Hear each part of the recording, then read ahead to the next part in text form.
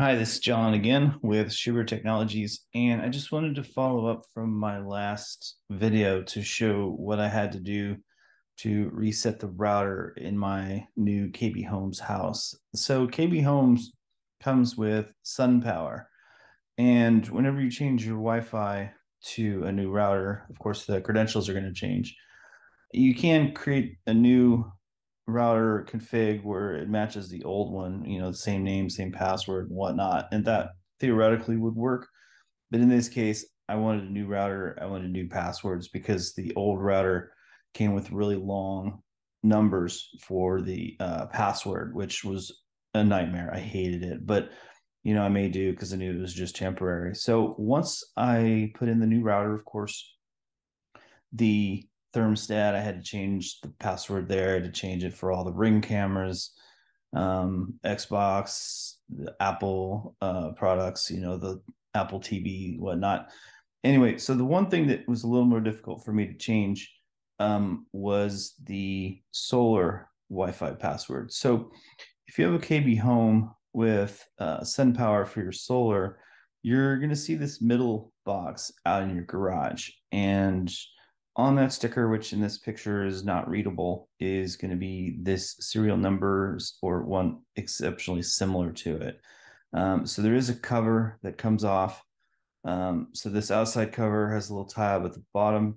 Right here, you just put a little flat blade screwdriver and it pops from the bottom up.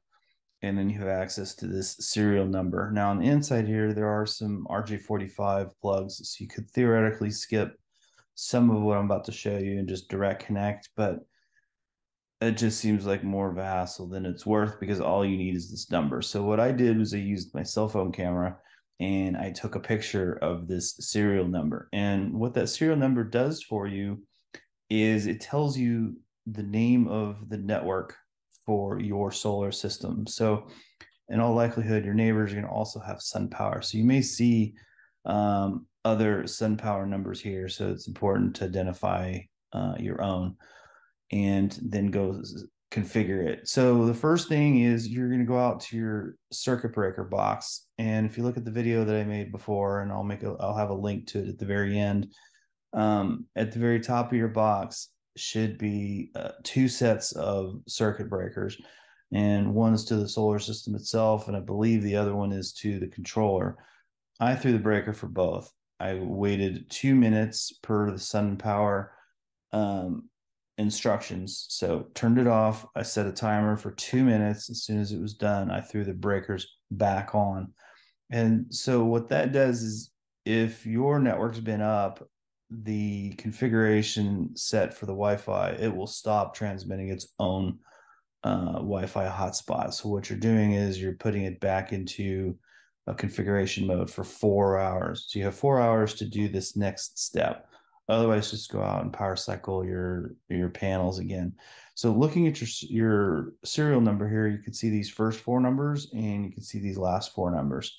So you're going to use the SunPower, and then it's going to use characters digits 5 and 6, so 05, and then the last three, so 185. So if this was the serial number for my box, whenever I go to join a Wi-Fi network, I would see SunPower 05185, and I would know that that's mine and not my neighbor's. So 05185.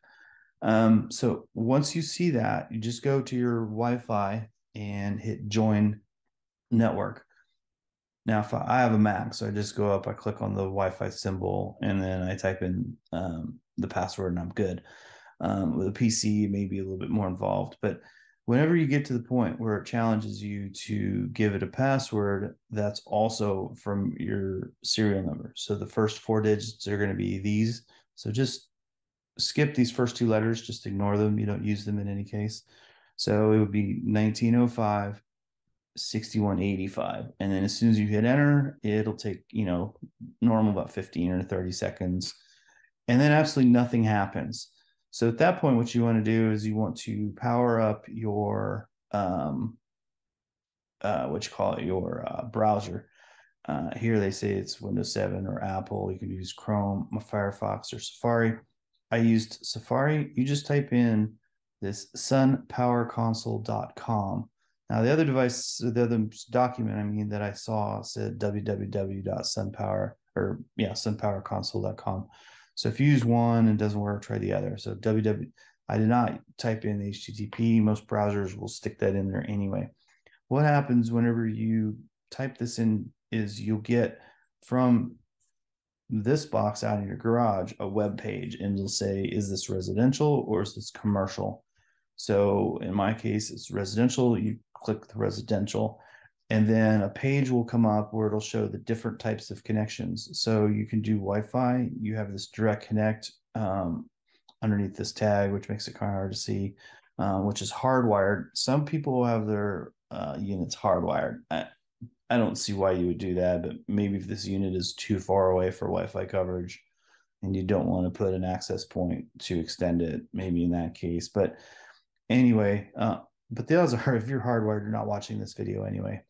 So you could direct connect in, but anyway, on that web page that came up from this SunPower console, you'll see an entry for hardwired. You know, it'll say not connected. You'll see Wi-Fi. And then if it's been previously configured, you'll see there's information there. And then there's like a little pencil symbol.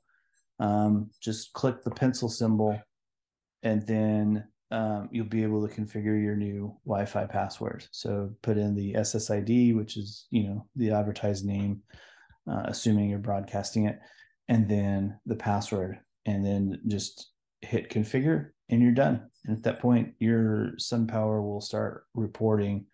Your SunPower still creates solar, but if you use the monitoring service to see, what your usage is. So when you change your Wi-Fi router, what will happen is it'll just stop reporting. You'll still create solar.